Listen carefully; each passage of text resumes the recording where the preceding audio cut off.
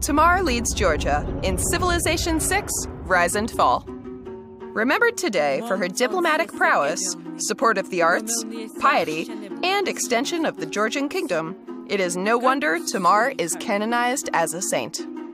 Georgia's unique ability is Strength in Unity. When changing eras into a Golden Age, you receive an additional bonus on top of your Golden Age bonus.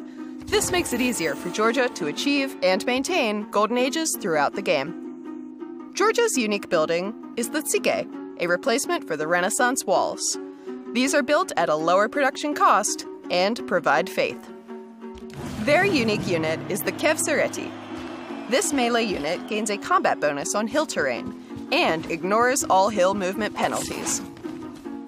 Tamar's unique ability is Glory of the World, Kingdom, and Faith.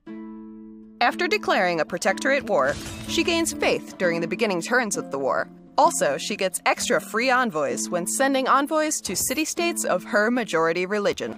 Nestle your cities into hilly terrain to fully take advantage of the Kevsereti's bonuses. And build your walls high for an impenetrable defense. Tamar is a fierce but pious warrior queen with a versatile style that could lend itself to any victory type. Will your walls outlast your enemies? How will you lead Georgia in Sid Meier's Civilization VI, Rise and Fall?